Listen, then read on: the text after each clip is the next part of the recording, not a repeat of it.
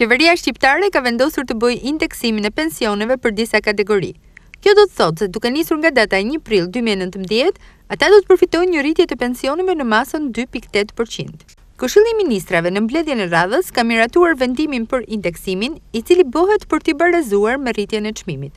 Vlera është diktuar nga inflacioni i muajit shkurt, që ishte 1.7%. Vetëm pak ditë më parë, të pyetur për mikrofonin tonë nëse arrin të përballojnë jetesën, pensionistët u përgjigjen se janë në kushtet e mbijetesës. Për te ngjyrimeve politike, mosha e tretë tregon se në përditshmërinë e tyre përballen me një zinxhir problematikash që kanë si piknisje të ardhurat e pamjaftueshme. Propozimi është bërë nga Ministria e Financave dhe Ekonomisë. Përfitimi do të nisë nga data 1 prill e vitit 2019 në vazhdim, me kusht që data e fillimit të pensionit të jetë deri më 31 mars të këtij viti.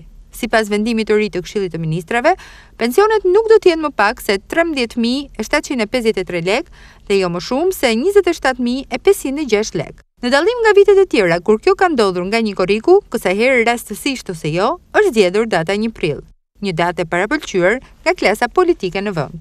Përtej vlerës qesharake, e cila nuk ka fuqi ta lehtësojë koston e jetesës për këtë kategori, duket se ky vendim i ka paraprirë fushatës zgjedhore, e cila pritet të nisë në muajin maj.